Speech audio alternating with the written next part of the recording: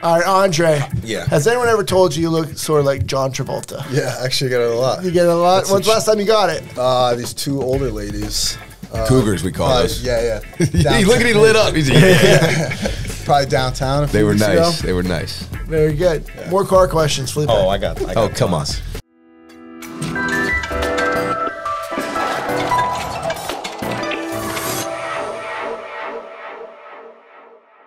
What's going on, Sarasota? My name is Brad Hannon. Trey Martel. Felipe Colon. And we've got a great guest with us here, a fast guest.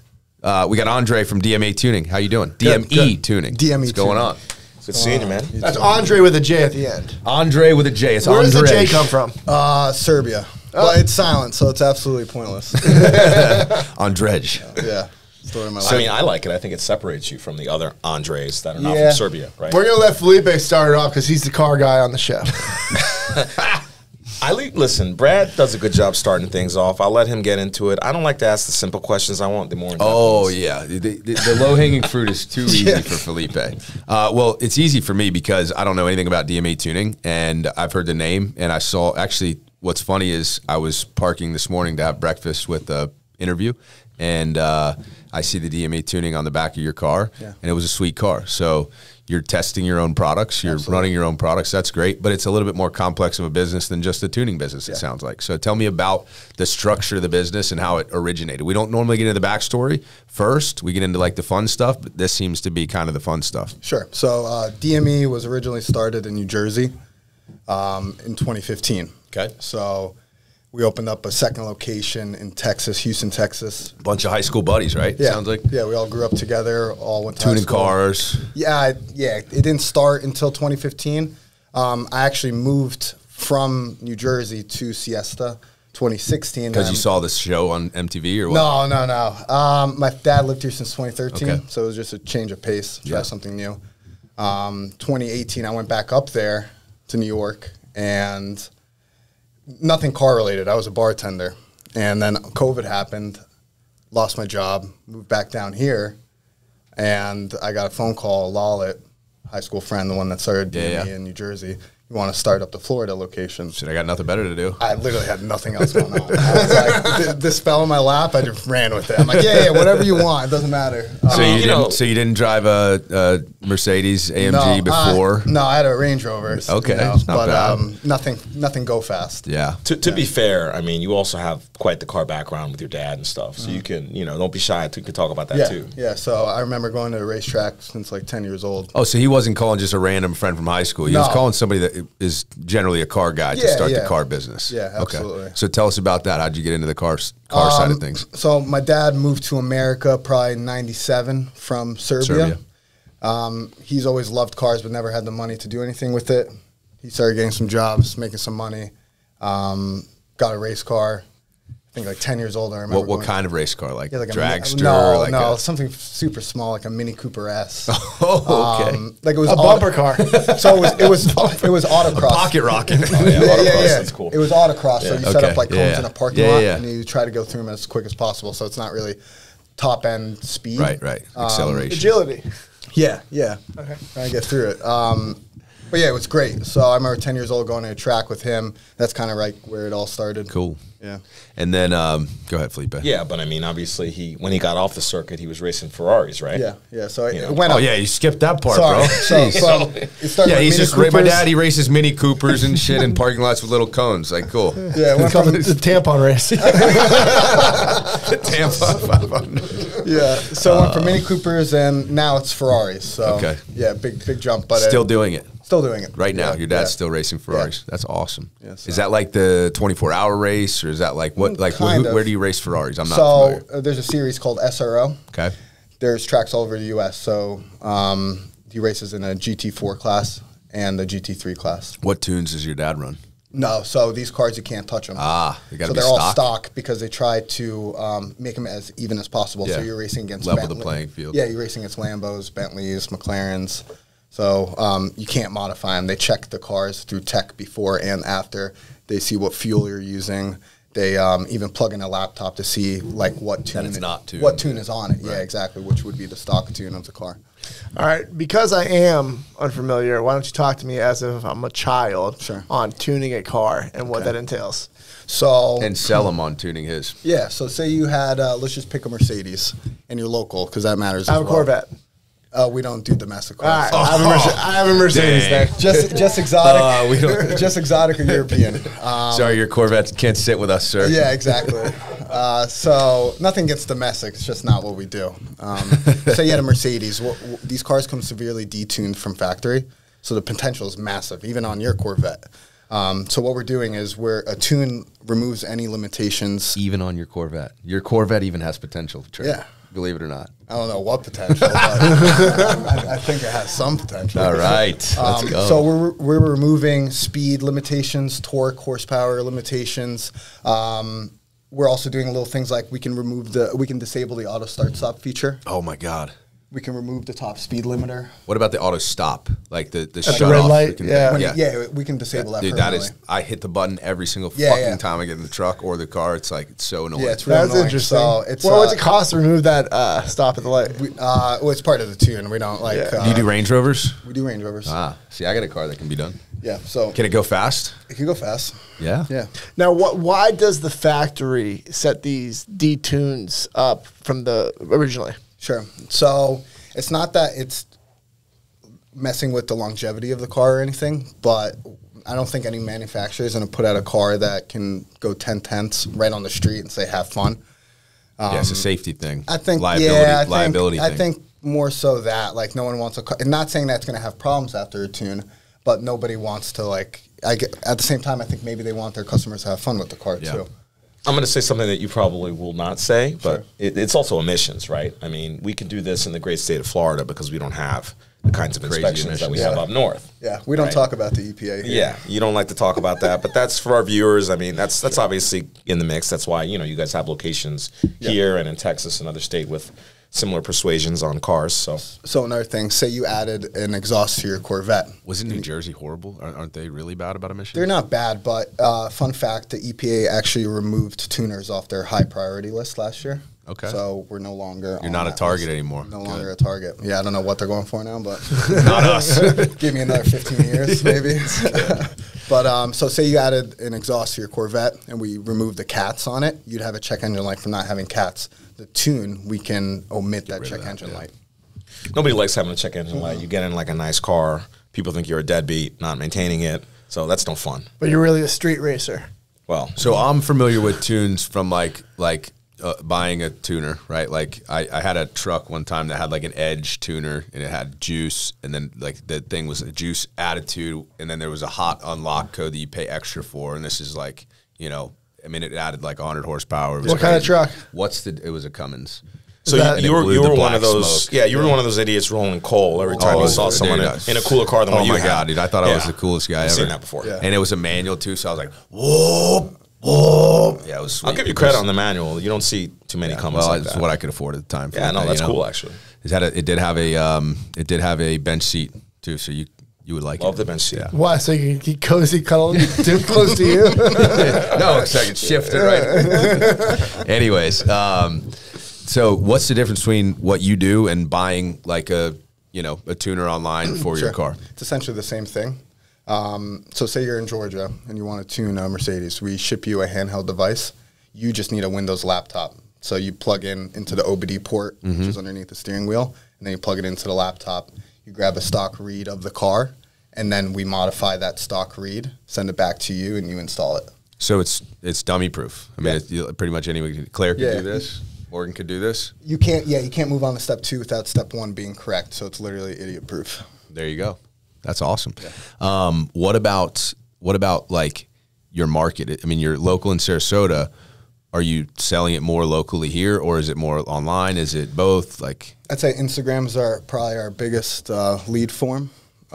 Just organically, like these car videos just blow up. It's like crazy. But we also do a lot in like anywhere, like California, Arizona. well, I understand you kind of run just the tuning side of things. Sure. Why did you go that direction instead of like you know, turning the wrenches on you know, the other stuff that DME does? I like the social media aspect of it, so I actually like filming the cars after we tune them. And like I said originally, it kind of just fell into my lap, the opportunity. So I kind of just ran with it, needless to say. Okay, fair. What's your perfect client? Do you sell a lot directly to the consumer, or do you work as like a subcontractor for auto body shops and mechanics? So it's B2B and B2C. We have shops that sell the product for us that also send us leads, and we give them a percentage back, or we just sell right to the client themselves. So we have both wholesale and retail accounts. Very cool.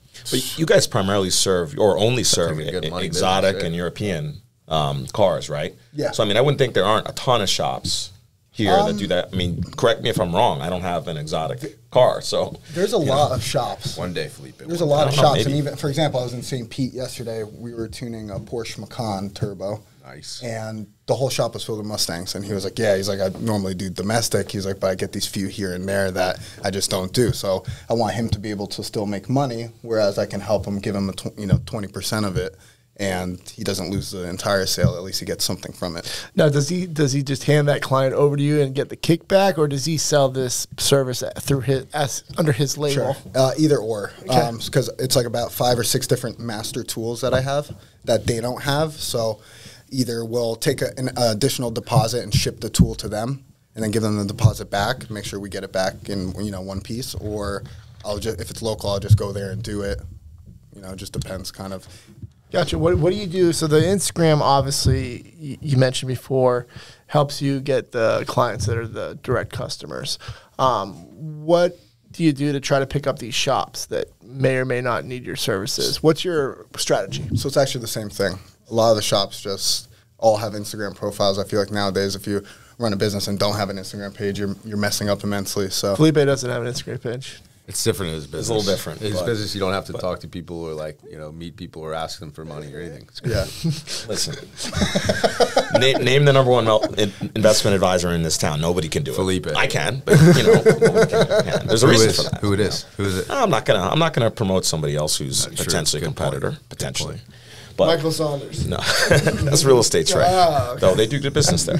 Strong roofing. But why did so? No, but this is interesting, right? We have a great car culture down here, in Florida, because of the emission stuff, and just because we've got a lot of sun and a lot of flat roads, right? A lot of money. And a lot of money, right? Dude, I was just talking about that's crazy though, because I was literally talking about it with the guys I was with yesterday. Like, oh, Lambos here, you see them on every corner, they're all over the place. I'm like, dude, I don't think it's as crazy as like Miami. Obviously, it's not even close. But like, other than maybe the last 3 years, you'd see one Lambo a month. Let me tell you what, there's more paid for Lambos here than in Miami. I was going to say that. I feel like that's number one. Yeah, big time. But like, that is, I mean, when did we become a car community? Because I feel like it's been in the last 3 to 5 years. COVID. Not like. Yeah, everybody got bored. Well, I'll tell you, in Sarasota, I feel like it's a lot of older money and these people that don't really modify cars per se, whereas I'll probably get more leads and more sales from Tampa, Orlando, even Naples, Fort Myers as well. But I just feel like there's younger people in Tampa that are more open to modifying their cars. That's a great point, though, because there may be some people watching this that need to be open-minded about it, or can be like, we can maybe flip them from not wanting to modify to wanting to modify. So what's your, I mean, besides, I'm 21 and I just want to drive fast, right? Like what would be the benefits of modifying your car if you're, Felipe's age and you have an exotic car? A lot of people get bored with the car. So you just get a brand new car. You love it. You're crazy about it. 6 months later, you start getting a little bored of it. Yeah. So that's usually where people start modifying it, putting on an exhaust, removing the cats. With the additional airflow of the new exhaust, we can change the timing, add more boost, more horsepower, more torque. It'll literally feel like a brand new car. Fuel economy? Better fuel economy. I'm trying to help you pitch old people, man. You're still pitching young people. There's better fuel economy if it's driven moderately. It's like, dude, it's going to be louder, faster, more chicks. Like, dude, I'm married. Yeah. I got kids. I want to be safe. I'm 45, but like, I maybe want to tune. Sure. Talk to me. I always like to tell people, if you're looking to maximize every horsepower and torque the vehicle can put out safely, we're actually not the company for you. Oh, okay. There We you like go. to build safe, strong, yet conservative files for daily drivers or weekend cars, so you can still enjoy it. I love with that it. You guys know additional your pep. target market, Yeah. right? Yeah. It's dope. Let's talk about my Range Rover. It's the HST. It's old. It's like 3 years old. So Supercharge? It is. It's the HST. So it's the supercharged one. I think it comes out of the box like $395 or something like that. Red interior? But blue interior. Blue suede. Nice. And It's I good thought spec. you rode in it, dude. What do you mean? Remember for the What you did? audience. Remember what This is you for the did? audience. Trey almost did way worse to my car than you know what he had Had a done to little his hiccup. car. He had a little hiccup. Felipe rode in it too. He's like, very nice car. Do you take the all kids to proper. soccer in this? Exactly. But yeah, so like, you know, I had that same experience. I'm like, dude, this is cool. I got a Range Rover, and 6 months in, I'm like, it's not that fast. Sure. It does sound kind of cool. Like, and I gave it to my wife. How do you? Because I love her. Yeah. But how do you? Good. How do you? Because she deserves that. Kick Pass Saving that of you. piece of shit to the bitch. I'm bored of it. Not like that. Surprise! New car. I was just thinking of you. Thinking of No, because I me. wanted to get a truck so we could go camping as a family, and that's and make memories. So, what does the Range Rover look like when you're done with it? Off the top of my head, I don't know the exact numbers, but probably be like Just a ballpark, Yeah, yeah. 60 horsepower. Added? Yeah, added on top. 80 torque. You know, That you ever stupid been- freaking auto start feature off. Yeah, we can turn that off. Remove the top speed limiter if you're trying to get to Miami quick or something like There that. you go. Running drugs. You know, have you ever been like driving around and hear the obnoxious to some people, but pops and bangs? The burble tune. So Yeah, we like also, your car this so, morning. So we can actually add additional burble. So Without taking the cats out or anything like that? With it's stock limited. exhaust? It's limited if stock cats because it's still restrictive. But if it's stage 2, I guess with catless, we can add like a lot more. So can I bring her car to work one day, because it's her car, not mine. I bring it to work one day, and then I bring it home like quietly, and then she starts it up the next day, and it's like, Yeah, and she's like, it what would. the fuck? And the cool 'Cause I thing should do about that. the cool thing about that is we only add it in like the sport mode. Oh, so you can turn it off. Yeah, you can essentially turn it off. Let's So fucking if- go. So you can choose when All you're right, going I'm to be a sold. jerk as opposed to being a jerk all the time. Exactly. I'm That's sold fantastic. for 100%. sure. I'm on board. But problem is, my wife only drives in sport mode. Smart. She's crazy like that. Smart. So how much does that cost? You sold me. $16.99. Done. We got to do that for sure. Yeah. $16. That's it. 17 bucks. $1,699. Oh, jeez. So, but like, That doesn't sound bad to me. no, but what do people usually? It's for your wife. Who you Yeah, love. exactly. She's priceless. So we know this is Sarasota. We know there are Be lots safer. of exotic and European cars here. We know there's lots of enthusiasts who want to get more out of their car. These are all fair assumptions. But like when people come to you, what do they often ask for? Do they say, I want the burble tune? I want two-step? I mean, is there like a Burble is just such a specific? funny word. It's funny. It's literally by person. I'd say Gerbil. So I can tell, who the high schoolers are, and I can tell who, or the class, the By looking on their classy Instagram. Well, just by what they're asking for. If someone asks me they want a popcorn tune, I can tell they're probably 16 years old. And, I want and a it's their- popcorn And it's tune. their first car, and all they care about is sound and impressing others. Yeah. Whereas some people literally say, I would just want the additional power, no Performance tune, tune, yeah. no burble whatsoever. Yeah. That would probably be me. The Yeah. burble would drive me crazy driving out Right, there. I would think for the older audience, they hear the burble and they think, what's wrong with that car? It just backfired. Yeah. What's the most expensive car you've done a tune-up on? Probably a Lamborghini Aventador SVJ Roadster. It's like 900K, right? Yeah, like 850, 900, depending on the spec, actually. But How I know that, I don't know. 'Cause my friends were talking about it yesterday. That's the only reason I know. I would have never. Sounds like George. Now, There you go. now, working on those cars, does it come at your service come at a bigger price tag depending on the price of the car? That's how we mark it up. Yeah. So like that car was 4,000.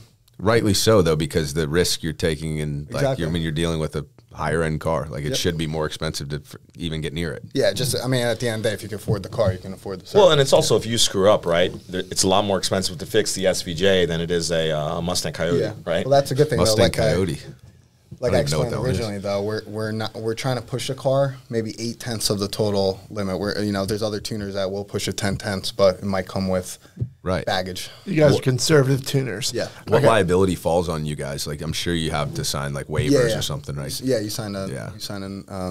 non-liability for him. Yeah, because I mean, otherwise anything breaks on the car, you blame it on the Yeah, tune. but still, just because they signed that non-waiver, Yeah, no do you have liability, that? It's just it's a not like speed. after the fact. If you're fucked, the customer It's a goes, speed. "Oh, I understand."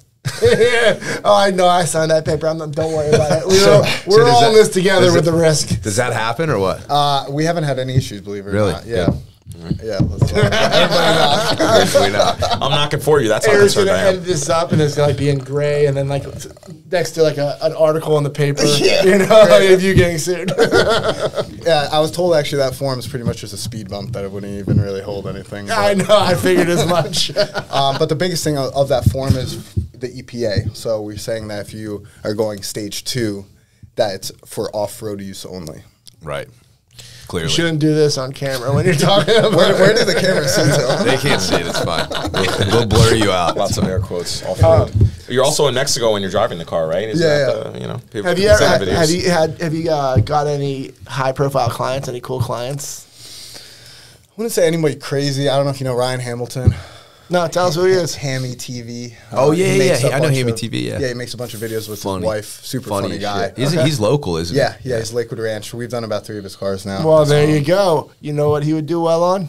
Dude, he's got like millions of He's like followers. 6 million followers on Instagram. Sarasota SpeaX, He- baby. Yeah, he's hilarious. People really like watching Him and his cars do wife. crazy stuff on Instagram, Yeah. right? I mean, that's Oh, yeah, it takes you know. off. Yeah.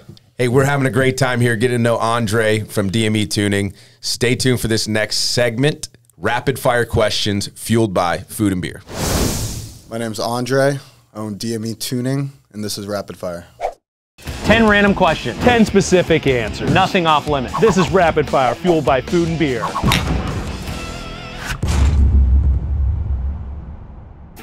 What's your favorite movie? Top Gun. I feel the need for speed. Morning person or night owl? Morning. Early bird gets the worm, but who wants to live on worms? If you take it literally, there's got to be something better. We all loved grape nuts as a kid. What's your favorite cereal? I don't think I ate cereal. If you could live the life of anyone for a week, who would it be? Probably Leo DiCaprio. Here I come. Oh, here I come. Oh. What's your craziest impulse buy? Mine was a restaurant. Probably Mercedes. G63. What's your favorite show to binge watch? Entourage. Hey, drama, what's happening? Oh, not much. I thought I'd come by and see my new lease. Ah, Whitewater rafting or mountain climbing? Whitewater rafting. Are we alone in the universe? Do aliens exist? Aliens exist. Welcome to Earth. If you could instantly become an expert at anything, what would it be? Maybe neuroscience. Break down the elemental components of energy on a single constant K rate. Extrapolate reach of 14 galactic convergence to the central prime expedition receive it. Siesta Key Village or St. Armand's Circle? Siesta.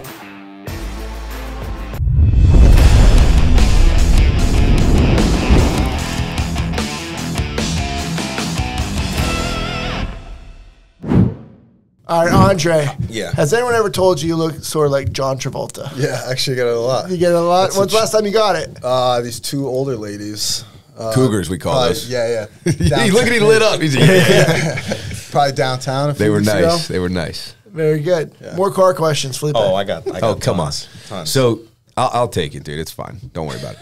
The car scene in Sarasota has grown, like I mentioned earlier. And now we have Cars and Coffee. We have all these car shows, and we have a lot of exotics that we didn't used to see around town. Is that like a huge impact on your business? Is that why you started the business? Which one came first, right? Your business or like the car scene kind of exploding? Does that make sense? Yeah, I think, well, we started like around that mid to tail end of COVID. Yeah.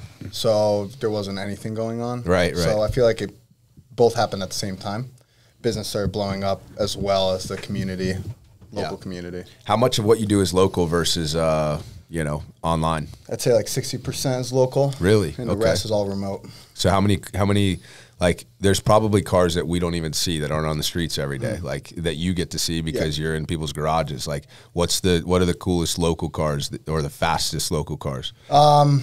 It's a good question. We've done a lot of Porsches. Those are rockets. Yeah. I mean, the GT3 RS is so sexy. Yeah, I think the Turbo S is probably the best car. We were talking about Porsches yesterday. It's like they just don't pop with like younger, like an older guy at the gas pump is going to respect that Porsche, but like the young scene doesn't really respect Porsches the way that I feel like Porsche should be respected. Now, what's the correct way to say it? Porsche or Porsche? Porsche. No, it's Porsche. It's tomato. I mean, yeah, it's exactly. Everybody says Porsche, but you know, Le Mans, 80-year-old John is gonna say Porsche. Jean. Okay. Gonna say Porsche. Is it Capo Pazzo or is it Capo Pazzo? But related to that, like, what do you guys tune? Because a lot of tuners, you know, I watch a lot of car YouTube and all that kind of stuff. What's your favorite one again? Street Alpha podcast. Street Alpha. Shout out Street Alpha fantastic. podcast. Tukes. You know, they're from my neighborhood in Queens, so that doesn't hurt. There you go. Long Island. But usually a tuner specializes in like one brand or platform or another. You know, what I mean by platform, guys, is particular make of car, like Mercedes, Right, and even then, like a particular group of years where they used a certain quote platform, right? Do you guys have any of those that you specialize in, or do you tune one thing more than any other? Anything exotic or European, about 2010 and newer, but I'd say our most popular tunes that we sell is McLaren and AMG. Probably Porsche third. Lambo fourth. Ferrari fifth. I'd say fourth. Ferrari fifth. Well, the Ferrari's not surprising because there's fewer of those around, right? Yeah. I mean, You could have there's any just not that car, many. one car. You pick one car right now. No price matters. What are you taking? The SVJ. Really? Yeah. Okay. Not like a Senna? Oh, I mean, yeah, that's just a lot more. I'd take a set. The price doesn't matter. I was thinking something kind of practical. I mean, you're the car guy. I don't know cars. I just think a Senna's probably Sennas are sick, but SVJ practical. That's how you know you're in a place with a lot of exotics. yeah, You know? the Senna is really just a 720 with, you know, it's the same with only thing. like 10 of them in the but, country. it's the same, whereas I guess I could say this, you could say the same thing about the SVJ. It's just like an Aventador S or a regular Aventador. But I don't know, there's something about that V12 motor. Yeah. Yeah. I know. I think it would be a toss-up for either one of those. They're both fucking badass. Yeah. But But I'm surprised you don't do more AMGs, right? Because there's just more AMGs around, I would think, than McLaren, you know, of any type. Yeah. We do a bunch of Mercedes, but McLaren and the AMG kind of have a tie. I think that's because McLarens and AMGs are probably like the cheaper supercars. Sure. Cheaper, you know, 570s, like not exactly. bad. Yeah. Exactly. Yeah, but that's a handmade British car. I mean, they don't. No, I didn't say cheap. They I don't just make said the cheaper. volume that Mercedes makes. Period. Right? Yeah, yeah. I mean, But I feel like secondhand, a lot more people buy 570s and 600s. They're around. that surprises me. So what's the fastest car you've ever worked on? Fastest. Probably that. Probably the Porsche, the Turbo S. Yeah. So when you say fastest, do you mean acceleration or top speed? Because that's always the debate, right? Acceleration. Okay. In a race, yeah. Street race. Oh, some people like a mean drag. top speed. I mean, some cars are 200-mile-an-hour Yeah. cars. Some cars are not, but they might have faster acceleration. Right? Have you ever personally participated in a street race? In Mexico. Really? You want to tell us that story, how that happened? Yeah, I guess. We were out testing some cars in Mexico, and we actually got radared at 208 miles an hour. Wow. I don't think I've ever seen By the 200. authorities or by... Yes. You stand outside your house with a radar gun? I don't know. They're out there testing. I don't know. the They're authorities. Yeah, it was 5 in the morning we were testing, but so literally we were the only cars on the road. Us Safe. and the authorities. Very safe, yeah. Yeah. Safe way to do that. Didn't they just update the chase rules in the area? I think 160. I just heard that there's a new policy that What's they the can, chase rules? Well, a lot of usually communities, with the exception of California, obviously we all know about the OJ chase, but most places don't chase. You know, they have a no chase policy because think about what's the upside if you're a law enforcement chasing. Give someone a speeding ticket. Yeah, I mean, exactly. It's like the best case scenario is you get a speeding ticket or you lock them up, right? The worst case scenario is you hit some kid crossing the street. So the juice isn't worth the squeeze, no pun intended. I think there's a time and a place for sure. And I think maybe the no chase law is more for bikes. I don't know about cars specifically. Oh, motorcycles. Yeah, motorcycles. Yeah. So since you're familiar with the scene around here, I know you would go to Mexico to test your cars, but where would like most of the local guys that are, you know, trying to go fast, like, where do they go? Yeah, we go to Bradenton Motorsports Park. Oh no, like on the streets. On the streets. Yeah, I feel like Lorraine Road would be a really great road to drive fast on. I feel Lorraine, like, yeah, there's a lot of authorities out there. I feel like this is not a good place to drive fast. No. I think What street do you live on, Felipe? 75. Don't worry about it. 75, yeah. Just getting on the interstate. Yeah, wherever ripping. you can see, a couple miles down. Yeah, because 200 miles an hour is probably... That's insane. Yeah, obviously all these cars have laser jammers and radars, so that obviously helps. Yeah. I mean, I rode a street bike like close to 200 miles an hour, and that's pretty scary. But yeah, I don't know. I think that would be scarier. No, I the feel thrill of that though. But I feel like it's not as a scary one because you can get there faster on a bike. Like you're 200 miles an hour quick. Yeah, but what if you fall? Of course, that's scary too. But I just feel yeah, like so that's way scarier than the car. I feel like it's easier to control though. Like it's easier to control. It's certainly easier to wreck too. I feel like your logic is flawed. To each their own, but I'll take the Aventador personally. Yeah, I have the one with the doors and the four wheels. Yeah, maybe even an airbag. How about that? My motto is "Go fast, don't die." So yeah. It's a great motto. That's not the corporate motto, I hope. more of a personal mantra. Sounds like you're living by your motto right now. You're here and you've gone fast. So. For now, we're good. Where's your favorite spots in Sarasota? How long you been here? Since 2020, March 2020. Oh, so but you lived here for two a little years, while before. 3 years. Yeah. That's what's your favorite spots in Sarasota? For what? Just going out, hanging out, whatever. I'd say probably the same 4 bars with the same 20 people. Cascanale. That's a very Sarasota answer. Yeah. Yeah. So Cascanale, Molly's, State Street. I've really been liking State Street recently. Well, you've matured. Yeah, that's what it is. I like to see that. That's where he's running into the Cougars. Yeah. For disclosure, we've known Andrej since the days out on the Key when, you probably shouldn't have been going to some of those places, but, you were with the right crowd, so you were able to. Yeah, we actually hopped the fence at Gilligan's. Trey and Felipe was part of the first group of people I met in Sarasota. Cool. So, probably talk about getting in with the wrong crowd, but or the right crowd. Because look at us now. Exactly. Look at us now. It's super cool to see where we're all at now. Yeah. For sure. So for a car guy, you might have a unique perspective on this, but Tominator Law wants to know, what are your thoughts on roundabouts? Do you love them? Do you hate them? I think there's a couple. It depends the time of day and it depends the time of year. So 6 a.m. non-season, it's fun to go through them at like 40 miles an hour trying to make a straight line, right? As straight of a line as possible. Yeah. Whereas 5 p.m. during season, you have everybody's grandma has no clue what they're doing. They need tunes. So yeah, the grandmas need tunes. But they don't need their engine tuned. They need their brain oil. Listen, to be fair, some people's grandmas drive just fine. I know my grandmother drives great. And so you've been here long enough, though. You know. Felipe's grandmother watches. I know you met these guys. I know you met these guys first, but you've met some other people since. Maybe elevated your circle of influence and whatnot. Sure. We always like to ask our guests, who do you know that Sarasota needs to hear from? Like who needs to be on this podcast that maybe is known or otherwise not known that we can put their message out. Sure. I think 2 people I have in mind that are business owners, entrepreneurs. Adam Petrelli. Yep. Owns Net Reputation. Reputation management firm. They help clean up. Yeah. I'm familiar. We know Adam pretty well. And then I'd say Michael Donato, who owns O&A. Okay. Yeah.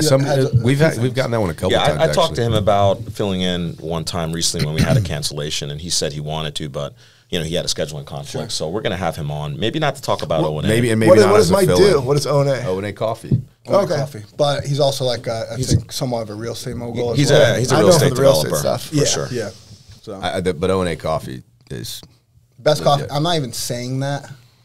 I really think, I told someone the other day, I'm not trying to kiss you, but I really think you have the best coffee. And I'm not even like a coffee Wait, snob. who are you kissing? I'm not trying to kiss you. He's kissing Michael. Who weren't you? He's kissing He's probably kissing Justin, Michael's partner, who's actually kind of the operator behind it. And he's also agreed to be on the podcast again. It's just scheduling, so we'll see. So a lot of kisses. I'm a fan of that coffee shop, too. Well, thanks for coming on, buddy. Appreciate you. Good to get to know your business and yourself. Let's do it.